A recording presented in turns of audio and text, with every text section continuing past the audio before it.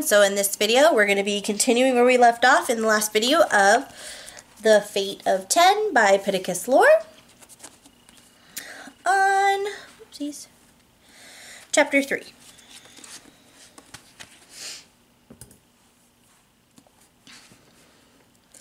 Under ideal conditions, the walk to Union Square should take about 40 minutes. It's only a mile and a half, but these are far from idle conditions. Sam and I are backtracking along the same blocks we spent the afternoon fighting through, back to where the Mogadorian presence is heavier. Hopefully 9 and 5 don't kill each other before we get there.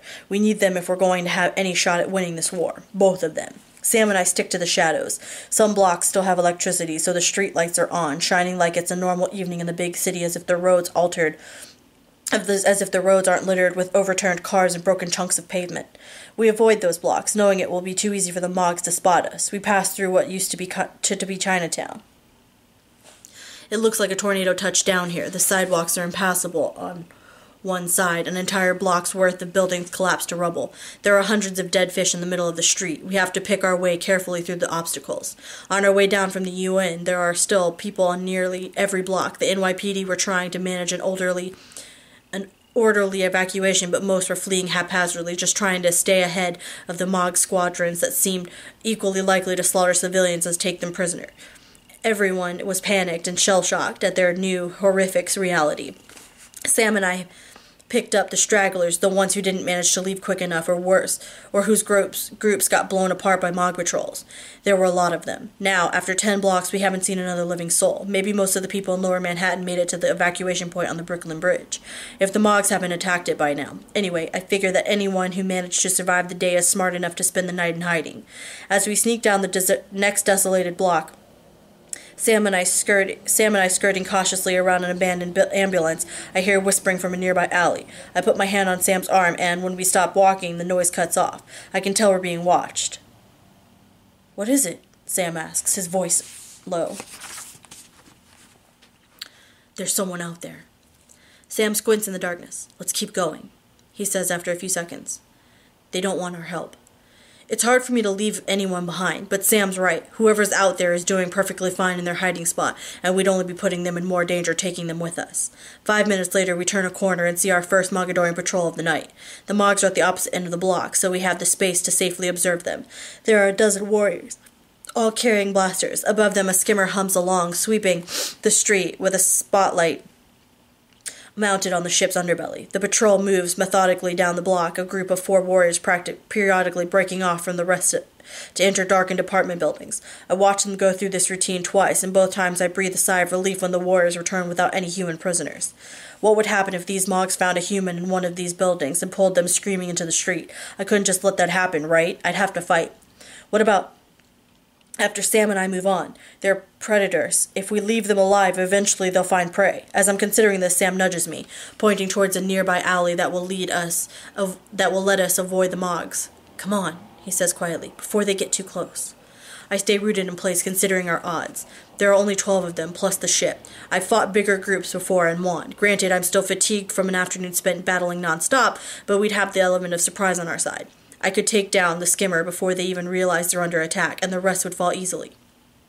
"We can take them," I conclude. "John, are you nuts?" Sam asks, grabbing my shoulder. "We can't fight every Mog in New York City." "But we can fight these ones," I reply. "I'm feeling stronger now, and if something goes wrong, I'll just heal us after." "Assuming we don't, get shot in the face and killed outright, battle to battle, healing us right after, how much of that can you take?" "I don't know. There's too many of them. We have to pick our battles." "You're right," I admit grudgingly. We dart down the alley, hop a chain-link fence, and emerge on the next block over, leaving the Mogadorian patrol to its hunting. Logically, I know Sam is right. I shouldn't be wasting my time with a dozen Mogs when there's a greater war to be won. After an exhausting day, I should be conserving my strength. I know all this is true. Even so, I can't help feeling like a coward for avoiding the fight. Sam points up at a sign for First Street and 2nd Avenue. Numbered streets. We're getting closer. They were fighting around 14th Street, but that was at least an hour ago. The way they were going at it, they could have gone in any direction from there. "So let's keep our ears open for explosions and creative cursing," Sam suggests. We'll only make it a few more blocks uptown before crossing paths with another Mogadorian patrol. Sam and I huddled behind a delivery truck, abandoned carts of fresh-baked bread still sitting on the offloading ramp. I poked my head around the front of the truck, taking a head count. Once again, there are 12 warriors with a skimmer supporting them. This group behaves differently than the last one, though. The ship hovers in place, its spotlight fixed on the shattered front window of a bank. The Mogs outside all have their blasters pointed into the building. Something has them spooked. I recount the pale heads glaring in the spotlight. 11. Only 11 were there. Only 11 were there. Only 11 were there were definitely 12 before. Only 11 where there were definitely 12 before. Did one of them just get ashed without me noticing? Come on, Sam says warily, probably thinking that I'm spoiling for a fight again. We should go while they're distracted. Hold up, I reply. Something's happening here. With the others covering them, 2 Mogs stalk towards the front of the bank. They stay low, weapons at the ready, looking for something beyond the reach of the skimmer's spotlight. When they reach the bank's threshold, both Mogs toss their blasters into the air. The entire squad pauses, frozen, stunned by this development. It's telekinesis. Someone just disarmed those Mogs with a legacy. I give Sam a wide-eyed look. 9 or 5, I say. They're pinned down. Spurred to action, the rest of the Mogs open fire on the darkness of the bank. The 2 disarmed warriors are lifted off their feet again by telekinesis and used as shields. They disintegrate in the flurry of their squad's blaster fire. Then a desk comes flying out from within the bank. 2 Mogs are crushed by the airborne furniture and the rest backpedal for better cover. Meanwhile, the skimmer maneuvers closer to the street, its guns coming around, angling for a shot inside the bank. I'll take the ship, you take the warriors, I say. Let's do it, Sam replies, nodding once. I just hope it's not 5 holed up in there. I spring out from behind the truck and run toward the action, firing up my lumen as I go. The nerve endings in my hands feels fried. I can actually feel the heat from my own lumen, like I'm waving my hand over a candle. The pain is bearable, an obvious side effect of overdoing it today. I push through, quickly tossing a fireball at the skimmer. My first attack explodes their spotlight, darkening the street. The ship is knocked off course just as it unloads on the bank, the heavy blaster fire carving chunks off the brick side of the building. With the main gun distracted, I hope to see 9 charge out from the bank and join the fray. No one comes out. Maybe whichever guard is inside is injured. After a long day of fighting each other and the Mogs, they're probably more worn out than me. I hear a sizzle of electricity behind me, Sam firing off his blaster, and watch as the 2 closest Mogs go up in clouds of ash. Seeing us coming from behind, another Mog tries to duck behind a parked car. Sam yanks him out of cover with his newfound telekinesis and lights him up. One of the Mogs screams a burst of grating Mogadorian words into a communicator, probably radioing for help, broadcasting our location. That's not good. I bound up the hood of an SUV parked conveniently beneath the skimmer. On my way, I lob a fireball at the Mog with the communicator. He's engulfed by flames and is soon nothing more than ash pulled around some melted gear. Even so, the damage is done. They know we're here. We need to get out of here quick. I leap from the roof of the SUV, putting a huge dent into the metal as I push off. At the same time, I hit the skimmer with a telekinetic punch. I don't have the power to bring the ship down, but I hit it hard enough so that at one side of the saucer-shaped craft dips low towards me. I land right on top of the thing, 2 Mogadorian pilots staring at me in shock. A few weeks ago, it might have felt good to see the Mogs recoil in fear. I might have even said something funny, borrowed some quip from Nine's playbook before killing them. But now, after the terror they've unleashed on New York, I don't waste the breath. I tear the cockpit door loose from its hinges and send it flying into the night. The Mogs try to unbuckle from their seats, groping for their blasters. Before they can do anything, I unleash a funnel of white-hot fire. The skimmer immediately begins to careen out of control. I leap free of the ship, landing hard on the sidewalk below, my tired legs barely supporting me. The skimmer smashes into a storefront across the street and explodes, black smoke rising out from the store's shattered window. Sam runs up next to me, his blaster pointed at the ground. The rest of the area is clear of Mogs for the moment. 12 down. 12 down, like 100,000 left to go, Sam says dryly. One of them got off a distress call. We gotta go, I tell Sam. But even as I say this, I feel the same lightheadedness from earlier creeping on. The rush of battle gone, my fatigue is now back. I have to support myself on Sam's shoulders for a minute, until I get my bearings. No one's come out of the bank, Sam says. I don't think it's 9 in there, unless he's hurt. It's way too quiet. 5, I growl, moving cautiously towards the bank's busted entrance. I'm not sure I can handle a fight with him at this point. My only hope is that Nine's done a good job of softening him up. There, Sam says, pointing into the darkened lobby. Someone's moving around. Whoever it is, they appear to have spent the battle hiding behind a sofa. Hey, it's all clear out here, I call into the bank, gritting my teeth as I shine my lumen inside. 9? 5? It isn't one of the guard who cautiously steps into my beam of light. It's a girl. She's probably about our age, only a couple of inches shorter than me, with a lean sprinter's body. Her hair is pulled back in tight rows of braids. Her clothes are scuffed up, either from the fight or the general chaos, but otherwise she looks unhurt. Tossed over the girl's left shoulder is a heavy-looking duffel bag. She looks from Sam to me with wide brown eyes, eventually focusing on the light shining from the palm of my hand. "You're him," the girl says, inching forward. "You're the guy from TV." Now that the girl is close enough to see, I shut off my lumen. Don't want to be lighting up our location for the Mog reinforcements that are on their way. "I'm John," I tell her. "John Smith, yeah, I know," the girl says, nodding eagerly. "I'm Daniela. You really killed the hell out of those aliens." Thanks." "Was there someone else in there with you?" Sam cuts in, craning his neck to look past her. "A dude with anger issues and a habit of taking off his shirt? A gross one-eyed guy?" Daniela cocks her head at Sam, eyebrows raised. "No, what? Why?" "We thought we saw someone attack those Mogs with telekinesis," I say, looking Daniela over again, feeling equal parts curious and cautious. We've been tricked before by potential allies. "You mean this?" Daniela reaches over her head, and one of the dead Mog's blasters floats to her. She plucks it out of the air, resting it against the shoulder not supporting her duffel bag. "Uh-huh, that's a new development for me." "I'm not the only one," Sam breathes, looking at me with wide eyes. My mind is cycling through possibilities so quickly that I'm struck speechless. I might not have understood the why of it, but Sam getting legacies made sense to me on a gut level. He spent so much time around us guard, done so much to help us. If any human was going to suddenly develop legacies, it would be him. The hours since the invasion have been so crazy that I didn't really have time to think about it. Didn't need to, really. Sam with legacies just seemed logical. When I imagine other humans besides Sam getting legacies, I've been thinking of people we know, people who have helped us. I was thinking of Sarah mostly. Definitely not some random girl. This girl, though, Daniela, her having legacies means something bigger than I imagined has happened. Who is she? Why does she have powers? How many more like her are there? Meanwhile, Daniela is staring at me with that starstruck look again.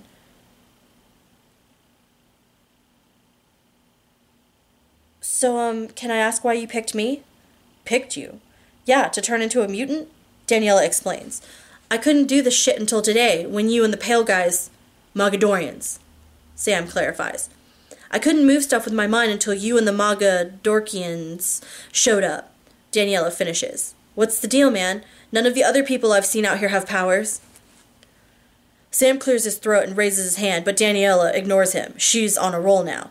"Am I radioactive? What else can I do? You got those flashlight hands going on, and am I gonna be able to do that? Why me? Answer the last one first." I rub the back of my neck, overwhelmed. "I have no idea why you..." "Oh," Daniela frowns, looking down at the ground. "John, shouldn't we get moving?" I nod when Sam reminds me of the impending Mogadorian reinforcements. We've already stood here talking for way too long. Standing in front of me, and next to me for that matter, are, what exactly? New members of the Guard? Humans? It's like nothing I've ever contemplated. I need to wrap my head around the new status quo quickly, because if there are more human Guard out here, they're going to be looking for guidance, and with all the Sea-Pan dead, well, that leaves us, the Lorik. First things first, I need to make sure Daniela stays with us. I need time to talk with her, to try figuring out what exactly triggered her legacies. "It's not safe here. You should come with us," I tell her. Daniela looks around at the destruction that surrounds us. "Is it going to be safe wherever you're going?" "No, obviously not." "What John means is that this particular block is going to be crawling with Mogs any minute now," Sam explains. He starts walking away from the bank, trying to lead by example. Daniela doesn't follow, and so I don't either. "Your sidekick's nervous," Daniela observes. "My name's Sam." "You're a nervous guy, Sam," Daniela replies, one hand on her cocked hip. She's staring at me again, sizing me up. "If more of those aliens come, won't you just blow their asses away?" I find myself having to recycle the pick your battles logic that made me bristle so much when Sam used it on me. There are too many to keep fighting. It might not feel like it now because you've just started using them, but our legacies aren't a limitless resource. We can push too hard, get tired, and then we're no good to anyone. "Good advice," Daniela says. She remains rooted in place. "Too bad you couldn't answer any of my other questions." "Look, I don't know why you have legacies, but it's an amazing thing, a good thing. It's destiny, maybe. You can help us win this war." Daniela snorts. "Seriously? I'm not fighting any war, John Smith from Mars. I'm trying to survive out here. This is America, yo. The army will take care of these weak-ass dust aliens. They got the drop on us, that's all." I shake my head in disbelief. There's seriously no time to explain to Daniela everything she needs to know about the Mogadorians, their superior technology, their infiltration of Earth's governments, their endless amounts of disposable vat-born warriors and monsters. I never had to explain those things to the other members of the Guard. We always knew the stakes, and we were raised understanding our mission on Earth. But Daniela and the other newly minted Guard who might be wandering around, what if they aren't ready to fight, or don't want to? An explosion shakes the ground under our feet. It emanates from a few blocks away, but it is still powerful enough to set off car alarms and rattle my teeth. Thick smoke darker than the night sky floats into view from the north. It sounds like a building just collapsed. Seriously? Sam says. Something's headed our way. Another explosion, closer, confirms Sam's suspicion. I turn desperately to Daniela. We can help each other. We can help each other. We have to. Or we won't survive. I say, thinking not just of the three of us, but of humans and Lorik. We're looking for our friend. Once we find him, we're going to get out of Manhattan. We heard the government's established a safe zone around the Brooklyn Bridge. We'll go there, and... Daniela waves off my whole plan, stepping towards me. Her voice is raised, and I feel her telekinesis buffet my chest like a jabbing index finger. My stepdad got roasted by those pale scumbags, and now I'm out here looking for my mom, alien guy. She worked down here. You saying I should drop all that and join your army of two, running around my city that you played a part in getting blown up? You saying the friend you're looking for is more important than my mom? Another explosion, closer still. I have no idea what to say to Daniela. That yes, saving Earth is more important than saving her mom. Is that my recruitment speech? Would I have listened to that if someone said it about Henry or Sarah? Oh my God, Sam says, exasperated. Could we at least agree to all run in the same direction? And that's when the reinforcements come into view. It isn't a squadron of skimmers or warriors come to kill us. It's the Anubis. Chapter 4. The massive warship, bigger than an aircraft carrier, becomes visible in the night sky when it's still 5 or so blocks away. It pushes slowly through the acrid smoke its recent bombings kicked up. Sam and I have been able to stay ahead of the Anubis earlier that afternoon, fighting our way south as it slowly prowled the skyline to the east. But now, here it is, looming up the avenue, right in the direction of Union Square. I clench my fist. Setrekis, Ra, and Eller are on board the Anubis. If I could just get on there, maybe I could fight my way to the Mogadorian leader. Maybe I could kill him this time. Sam stands at my side. Whatever you're thinking, it's a bad idea. We need to run, John. And as if to punctuate Sam's declaration, a sizzling ball of electric energy gathers in the barrel of the Anubis' huge hull-mounted cannon. It's like a miniature sun building up within the barrel, and for a moment it lights the surrounding blocks in a ghostly blue. Then, with a sound like 1,000 Mog blasters going off at once, the energy erupts from the cannon, shearing through the facade of a nearby office building, the 20-story structure almost immediately collapsing inwards. A wave of dust rolls down the street towards us. Coughing, the three of us have to shield our eyes. The dust might give us some cover, but that doesn't really matter when the warship has a gun that can demolish whole buildings. The Anubis lumbers closer, already preparing for another shot. I'm not sure if Setrekis Ra is aiming at heat signatures in the buildings or if he's just destroying things at random, hoping to hit us. It doesn't matter. The Anubis is like a force of nature, and it's headed in our direction. Hell with this, I hear Daniela say, and then she takes off. Sam follows her, and so do I. The three of us retreating the way Sam and I just came from. We'll have to find another way to track down Nine. If he's still in the area, I hope he manages to ride out this bombing. Do you know where you're going? Sam yells to Daniela. What? You guys are following me now? You know the city, don't you? Another building explodes behind us. The dust is thicker this time, choking, and my back gets pelted by small chunks of plaster and cement. The explosions are too close. We might not be able to outrun the next one. We need to get off the street, I shout. This way, Daniela yells, hooking a sharp left that momentarily takes us out of the deluge of building debris that funnels down the avenue. When Daniela turns, something slips loose from under the broken zipper on her duffel bag. For a split second, my eyes track a $100 bill as it floats through the air and is quickly swallowed by the billowing clouds of debris. Weird that what you notice when you're running for your life. Wait, what exactly was she doing in that bank when the Mogs pinned her down? There's no time to ask. Another explosion rocks the area, this one deafeningly close and strong enough that it knocks Sam off his feet. I drag him back up and we scramble onwards, both of us covered in the clinging, choking dust of the destroyed buildings. Even though Danielle is just a few yards ahead, she's only visible as a silhouette. In here! She yells back to us. I try to shine my lumen ahead, but it doesn't do much good in the swirling building fragments. I have no idea where Danielle is leading us, not until the ground disappears from beneath my feet and I fall headfirst into a hole in the ground. Oof! Sam yelps as he hits the concrete next floor next to me. Danielle is on her feet a few yards away. My hands and knees are scraped from the landing, but otherwise I'm unhurt. I glance over my shoulder, seeing a darkened staircase that's rapidly filling in with debris from above. We're in a subway station.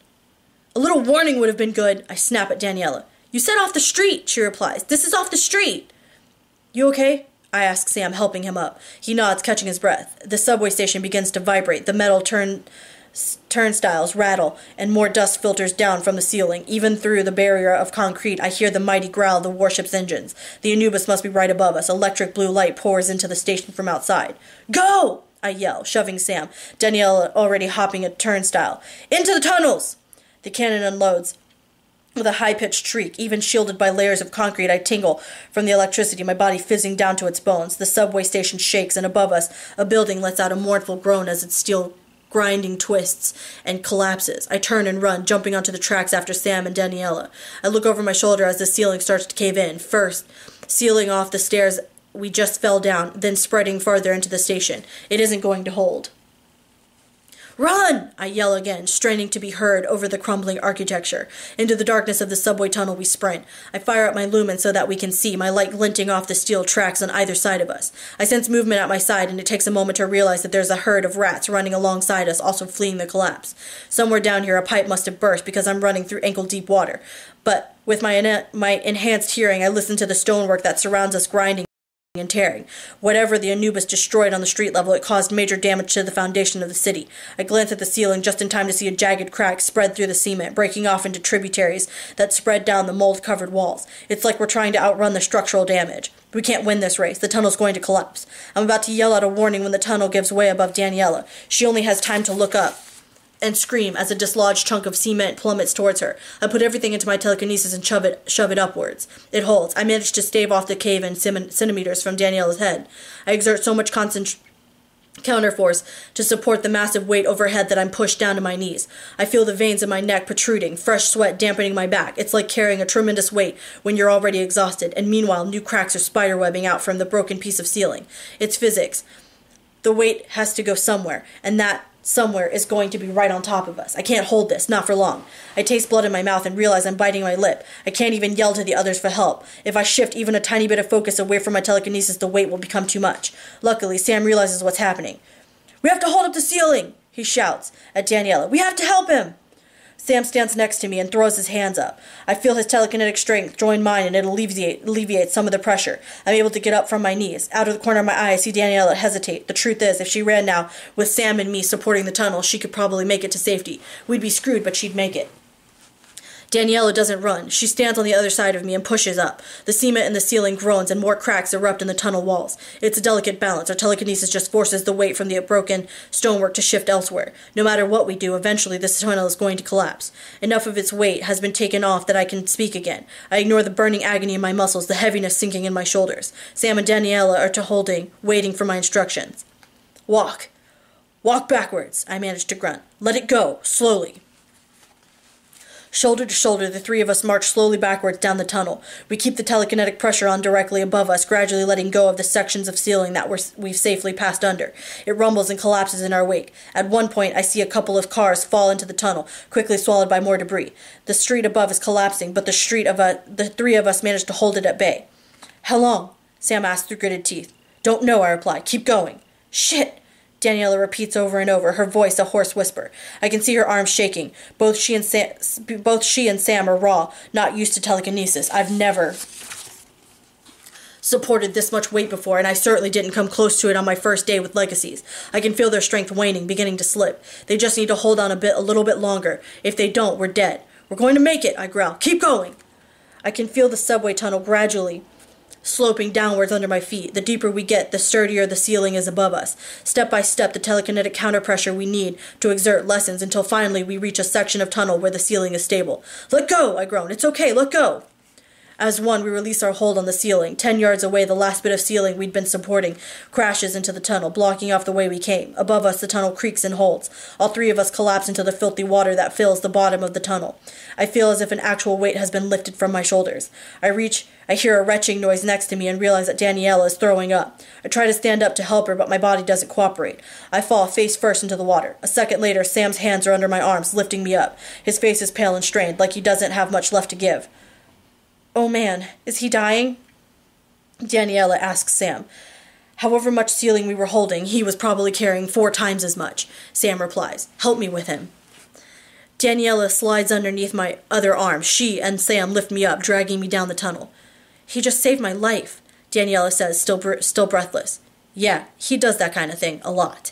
Sam turns his head, speaking into my ear. "John, can you hear me? Can you shut off the lights? We can make it in the dark for a bit."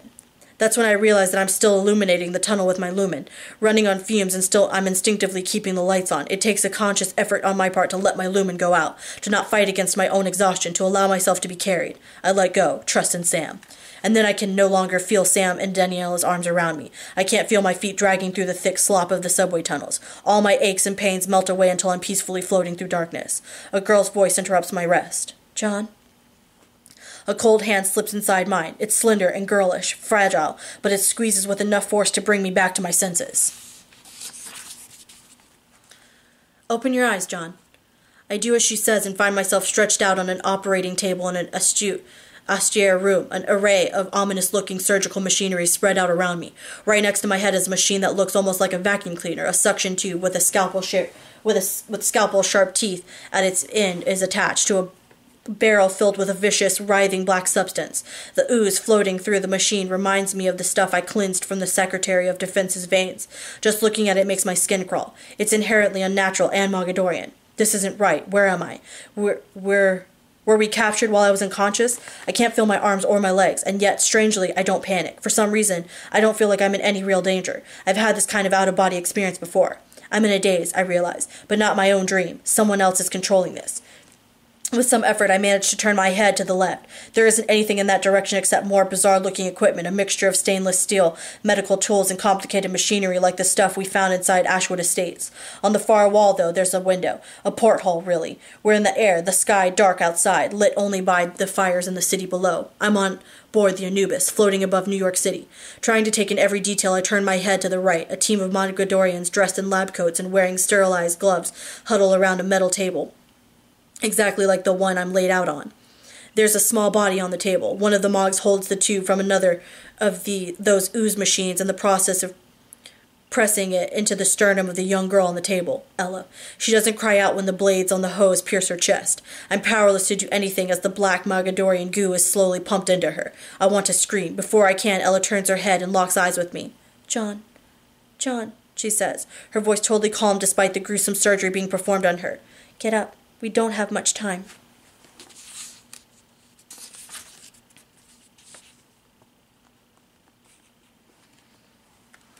Chapter 5. We can do this, but first you need to understand how Pyrrha... Wrong. All wrong. We can do this, but first you need to understand how Pyrrha Dunra thinks, Adam whispers. You are the expert on Mog psychology, I reply, watching as Adam uses the broken branch to draw a square in the dirt. Enlighten us. 3 of us crouch next to our lifeless skimmer on the dirt strip the Mogs were using as a runway. It's dark now, but the Mogs had plenty of handheld electric lanterns on hand to illuminate their round-the-clock attempts to break into the sanctuary. I guess Pyrrha didn't have the foresight to steal all the batteries, so at least we've got light. There are also some huge floodlights positioned around the temple's perimeter, but we've left those off. No need to make spying on us any easier for her. The jungle around us seems louder now that the sun's gone down, the chirping of tropical birds replaced by the shrill buzzing of billions of mosquitoes. I slap the back of my neck as one of them tries to bite me. There's no doubt in my mind that she's out there now watching us, Adam says. Every Mog warrior of her class is trained in surveillance. Yeah, we know, I reply, glancing out into the darkness. You guys have been stalking us all our lives, remember? Adam continues, ignoring me. She's probably capable of going at least 3 days with no sleep, and she won't remain in one place. She'll stay mobile. There won't be a campsite to find or anything like that. If we go in there after her, she'll move, stay ahead of us. She's got a lot of jungle to hide in. That said, it'll be her instinct to stay close. She'll want to keep tabs on us. Marina frowns at Adam, watching as he draws some squishy lines in the dirt around his square. I realize that he's drawing Sanctuary and the surrounding jungle. So we have to draw her out, Marina says. You know a good way to do that?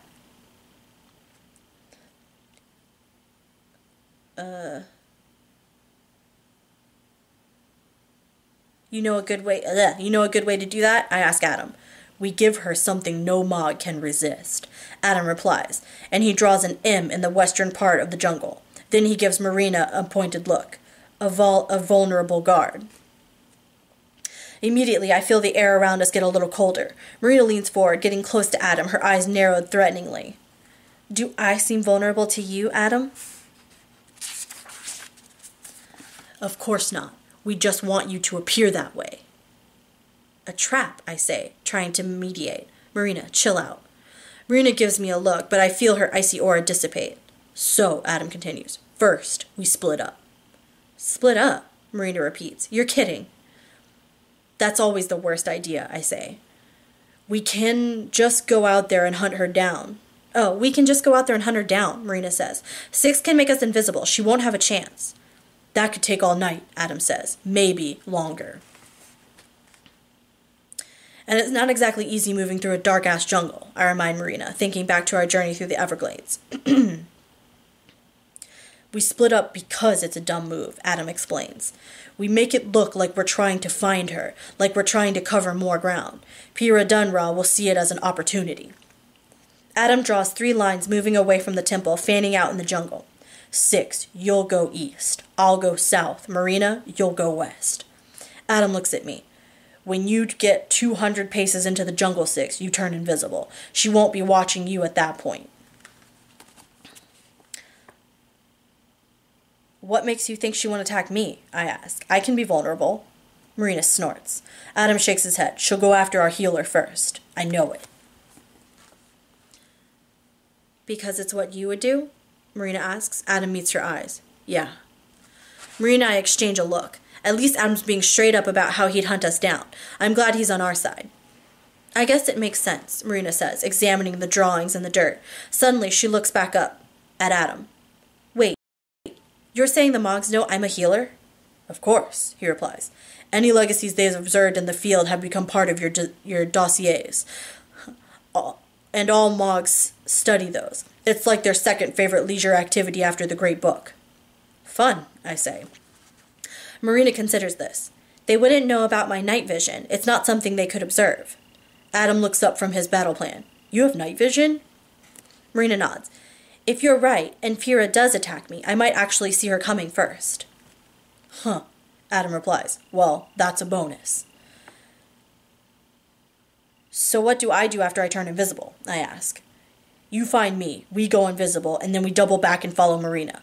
Back her up for when Pira Dunra attacks. And if she attacks me before you guys get there? Marina asks. Adam smirks. I guess try not to kill her until you've gotten back the conduits?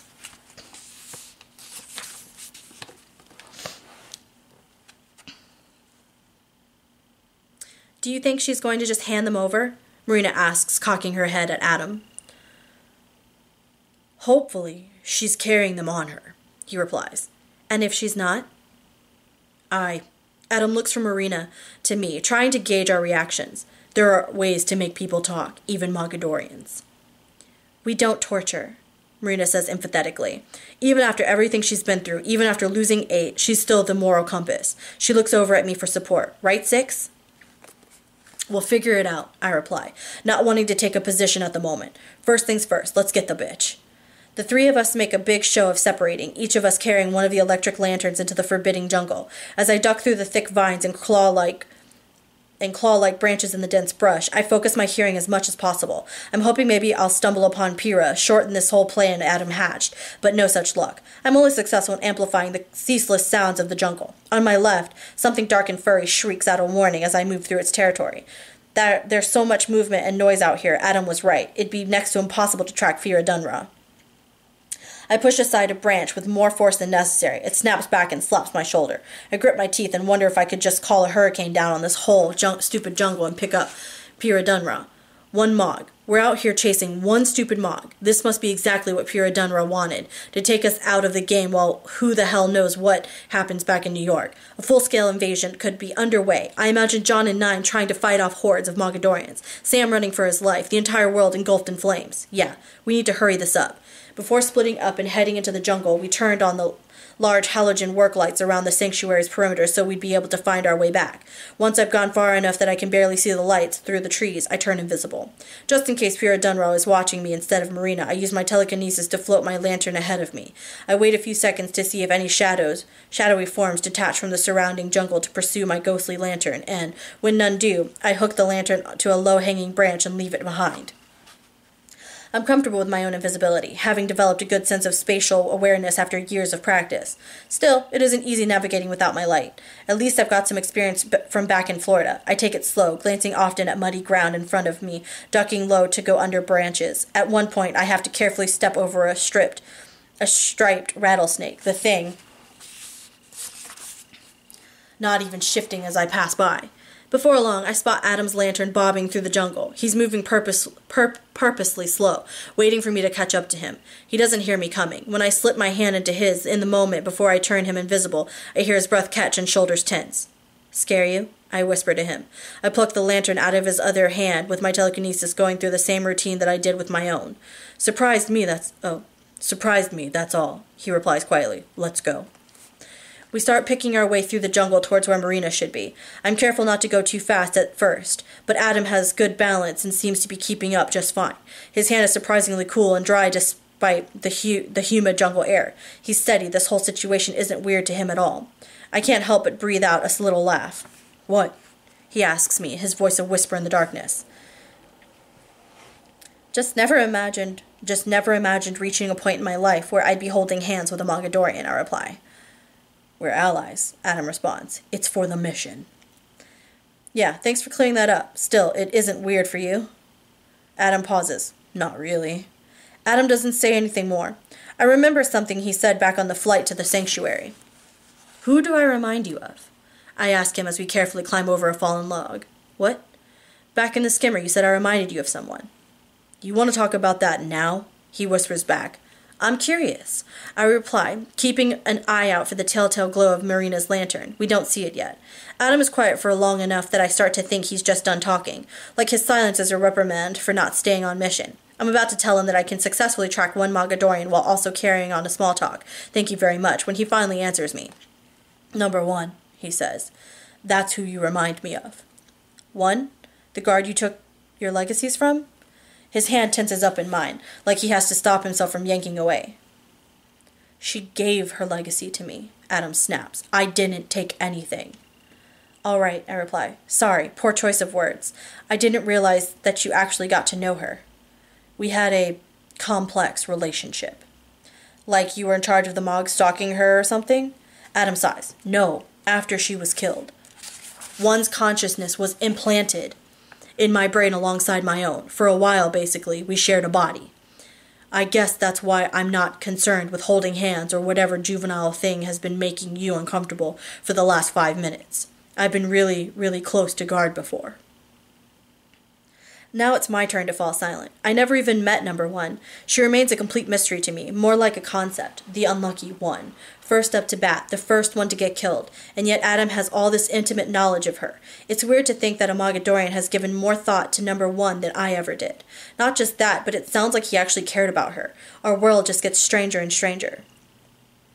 "There she is," I whisper, sparing us any further awkward conversation as Marina's lantern comes into view.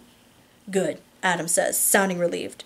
"Now we follow along and wait for Pira Dunra to take the bait." Adam's interrupted by a cobalt blue blaster fire sizzling through the air, aimed right for Marina's lantern. Even with all the jungle noise, I can hear Marina scream. "Shit, go!" I release Adam's hand and sprint through the jungle, using my telekinesis to shove aside the tangled branches and dense blockades of leaves. I'm sure I pick up a few scratches along the way, but that doesn't matter. The creature sounds around me become loud with panic as I trample through their territories. I'm distantly aware of Adam running behind me, taking advantage of the path I'm clearing. Up ahead, I can tell that Marina's lantern has fallen to the ground by the way it throws crooked beams of light through the twisted tree limbs. Running full throttle, it takes me less than a minute to knife my way through the jungle. I burst into the small clearing where Marina's lantern is on the ground, just in time to see Marina running her hand over a blaster burn on her upper arm. She glances up at me as she heals the blistered flesh. "Plan worked," Marina says casually. "You're hurt," I reply. "This? Lucky shot." I breathe a sigh of relief, then look to Marina's left, where Pyrrha Dunra glares at us from her knees. There's a fresh trail of blood dripping through her mess of Mog tattoos and severely pulled back braids, probably from where Marina clocked her. Pyrrha's blaster is in the dirt next to her, out of reach and crumpled beyond use by a telekinetic attack. Her hands and ankles are bound in what I quickly realize to be shackles made from solid ice. Looks like Marina's getting pretty good with her new legacy. Adam arrives in the clearing a few seconds after me. Pyrrha Dunra's look of hatred only intensifies when he shows up. "You got her," Adam says, and Marina nods. Even smiles a little. "You're all right?" "I'm good," Marina replies. "Now what should we do with her?" "You should kill me," Pyrrha Dunra growls, spitting into the dirt in front of her. "The sight of a trueborn consorting with you Lorg trash, so offends my eyes I no longer wish to live." "Hello to you too, Pyrrha."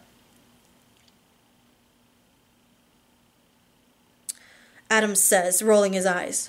"What did you do to my chimera?" Pyrrha Dunra's eyes light up. "A little trick I learned from the Plum Island scientists with blaster frequencies. Did your pet die? I didn't even have time to check its body." "He survived, unlike you." "We aren't going to kill you," I start to say, but Pyrrha thrashes in the dirt, interrupting me. "Because you're cowards," she hisses. "Do you want to rehabilitate me like this one? Make me into another Mogadorian pet? It won't happen." "You didn't let me finish," I say, stepping closer to her. "We're not going to kill you yet." Did you search her?" Adam asks Marina. "She was only carrying the blaster," Marina replies. The rest of Pyrrha's outfit is the standard sleek body armor of a Mog warrior. There's no room to hide a bunch of ship parts. "Where are the conduits?" "Give them back and I'll at least make your death quick." Marina shoots me a quick look, her eyebrows upraised. I put off answering those questions before. What do we do with a captured Mogadorian, and how far do we go to get what we need? Torture. The thought gives me a chill of revulsion, especially thinking back to my time spent being one of their captives. It feels like crossing a line, like something they would do to us. It's different from killing them in battle, when they're fighting back and trying to kill us too. Pyrrha Dunra is helpless, our prisoner, but one Mog prisoner is useless, and we need to get the hell out of this jungle. I know we shouldn't sink to their level, but our situation is desperate. How far will threats take us, I wonder? "Die a slow death, Lork scum," Pyrrha spits back at me. So she isn't going to make this easy. Before I can decide what to do, Adam darts past me and strikes Pyrrha across the face with the back of his hand. She cries out and topples over onto her side. Pyrrha is stunned, I realize. She wasn't expecting the blow. Maybe she was banking on the fact that Marina and I wouldn't have the stomach for torture. Adam, on the other hand.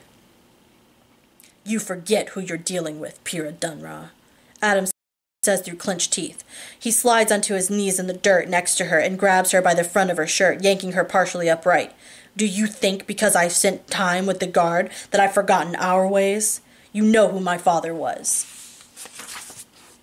Much to his disappointment, my marks were always highest in the non-combat related subjects. But still, the general found ways to focus my training, interrogation, anatomy. Imagine how rigorously the general trained his heir. I remember well. Adam reaches one of his hands around Pyrrha's head, digging his thumb into the space between her ear. She screams out, her legs thrashing. Marina takes a step towards the two Mogs, giving me another look. I swallow hard and shake my head, stopping her. I'm going to let this play out, wherever it leads. "I might not share your ideology, Pyrrha Dunra," Adam says, raising his voice to be heard over her screaming. "But I do share your biology. I know where your nerves are, where to hurt you best. I will spend the rest of the night picking you apart until you beg for disintegration." Adam releases his grip on Pyrrha, letting her fall back into the dirt. She's panting, struggling to get in a deep breath. Or you can tell us where you hid the conduits, Adam says calmly. Now. I'll never... Pyrrha's cut off, flinching as Adam stands up. He's suddenly lost interest in her. He saw the same thing I did, the way Pyrrha Dunraw's eyes flicked towards a moss-covered log at the edge of the clearing. Adam walks over to the log while she squirms around in the dirt, trying to keep her eyes on him. On closer inspection, the log is rotted, hollowed out by termites. Adam plunges his hand inside and tugs out a small duffel bag. Pyrrha must have shoved the bag in there before attacking Marina. Aha! He says, giving the bag a good shake. Inside, metal parts cling together. Thanks for your help. Marina and I exchange a relieved look, even as Pyrrha screeches out her latest taunt. It doesn't matter, traitor, she says. Nothing you do matters anymore. That gets my attention. I give Pyrrha a not-so-gentle kick in the back to make her roll over and look at me. What does that mean? I ask her. What are you saying? War came and went, Pyrrha replies, laughing at me. Earth is already ours. My stomach drops at the thought, but I don't let it show. We have to get out of Mexico and see for ourselves. Are the parts intact? I ask Adam. She's lying to you. She's lying to you, Six. It's what she does. He reassures me, maybe detecting a tremor of nervousness in my voice. He tosses down the duffel bag and crouches over it. What should we do with her? Marina asks me. She focuses on Pyrrha Dunraw for a second, reinforcing the ice shackles that have begun to melt. I'm considering my answer when Adam grunts, yanking on the zipper that appears to be stuck on something. When the zipper comes loose, something inside the duffel bag clinks, like a timer being armed. Watch out! Adam screams as he shoves the bag away from him. Everything happens so fast. I see the ground rise up in front of the duffel bag and realize that Adam is using his seismic legacy to try shielding us. With an orange flash of light and a loud pop, the bomb inside the bag detonates right in front of him. Chunks of dirt and deadly shrapnel fly through the clearing. I'm thrown to the ground from the concussion blast. I can feel a fresh pain in my leg. A jagged piece of metal, probably ship parts, is lodged in my thigh. Above the ringing in my ears, I can hear Pyrrha laughing hysterically. Okay, that was the end of Chapter 5. We'll pick up on Chapter 6 in the next video. I hope you guys are enjoying it so far. Alrighty, that's it for now. Until next time, guys. Reading by Ree out. Bye!